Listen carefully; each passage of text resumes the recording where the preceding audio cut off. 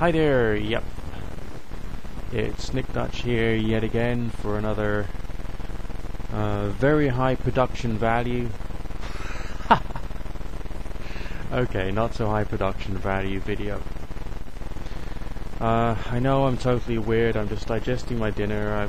It's 1 o'clock in the morning.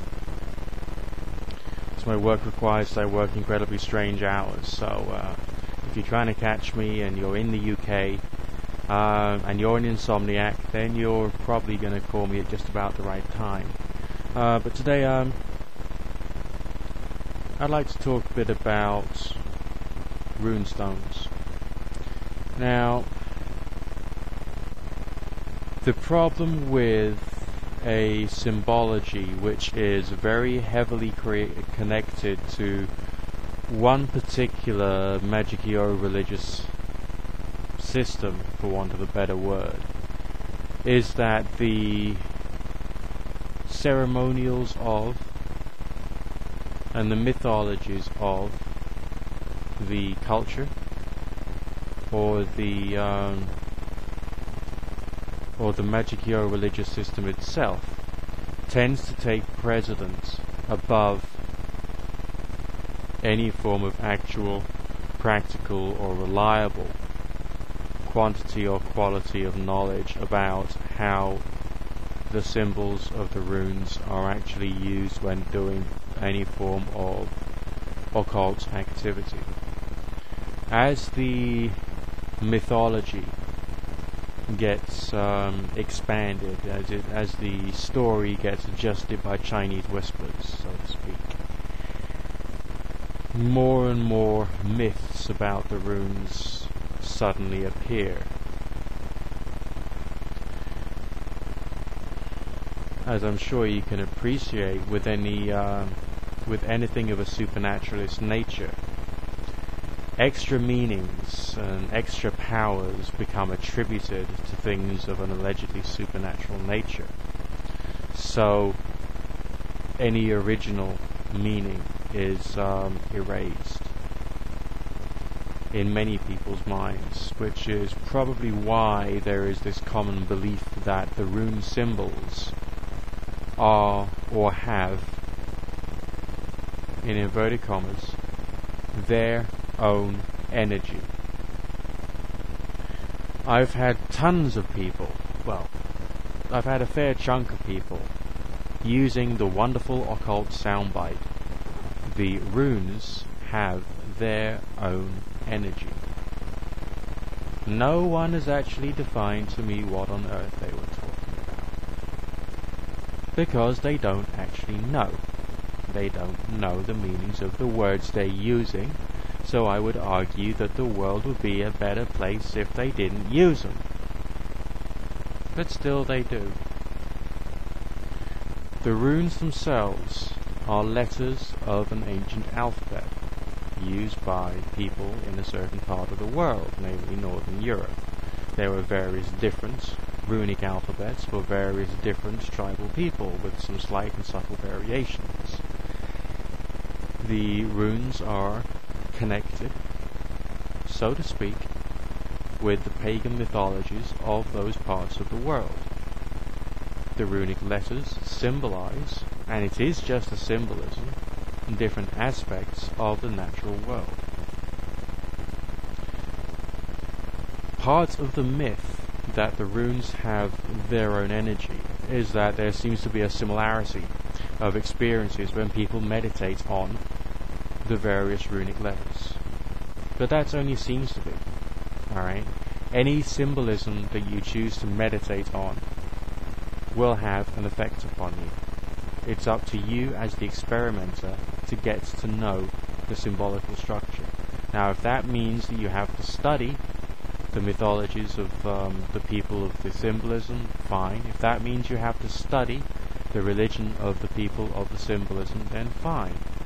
But if you're any good, you may be able to work out what they mean with just the very basic cultural references, plus a bit of meditation and or contemplation. For instance, whenever you see the crescent or a half circle shape in anything, You'll normally know that that means the moon. You would normally know that that would refer to your subconscious mind or certain aspects of your spirit, or possibly even sensitivity. And if the crescent will be pointing one way, it would mean one thing. If the crescent is pointing another way, it would mean another thing. If its horns uppermost, it would mean one thing. If its horns lowermost, it would mean another thing, which you can then work out with your own meditation. However, the crescent symbol does not appear in the runic mythology. They're all very angular letters, which means they're very easy to visualize, which means they're very easy for you or for yourself and a partner to actually stand in the same shapes as the various letters, and then to chant their names or chant sounds associated with those particular shapes, and to see what happens in your mind over a long extended period of time. Then the experience itself becomes part of your own workings, and it becomes an association which you then apply to more meditations, creation of spirits based upon symbols, and so on and so forth. That's it. That's the great mystery of the runes, and I'm fitting it into a 10-minute or less video. You have to find out the meanings of the symbols yourself, because this is, as is all forms of magic, and I mean all forms of magic, experimental. Which means it's you who has to do the experimentation rather than just to rely upon what someone else has said or what someone else has written. You see what other people have written just as suggestions or guidelines. Nothing more, nothing less. Whether you choose to use a circle format or not, that's up to you as well.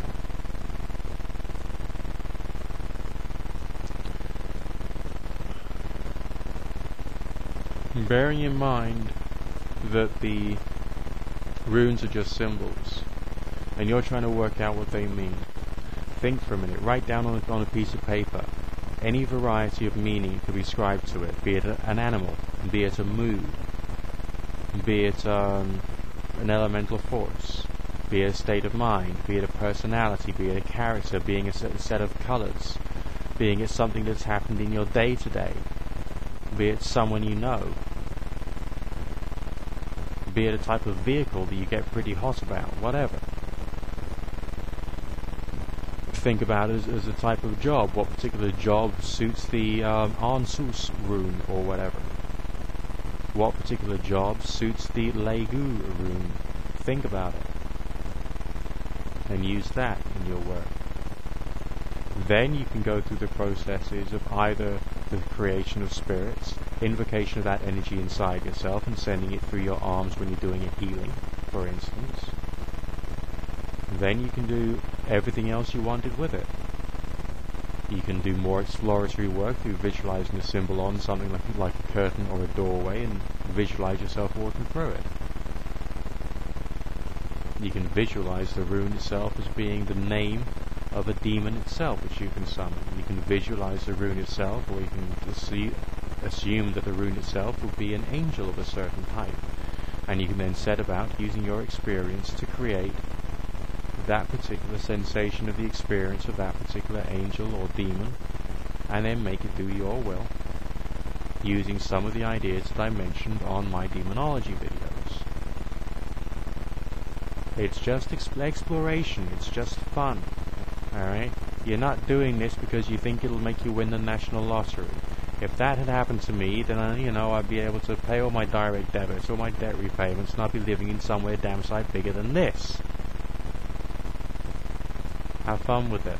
Maybe the best thing that you can get is just a weird experience. Maybe the best thing you can get is a physical world results. But that's up to your exploration and your ability. I personally feel that if you haven't had a spiritual experience, you don't know the state of mind of prayer, and you haven't done a lot of meditation, you won't be able to get anywhere. So remember that you've got to go on your own journey of development as well. And that's more or less all you got to know. That's a brief introduction to runic magic. Good fortune, God bless to everyone.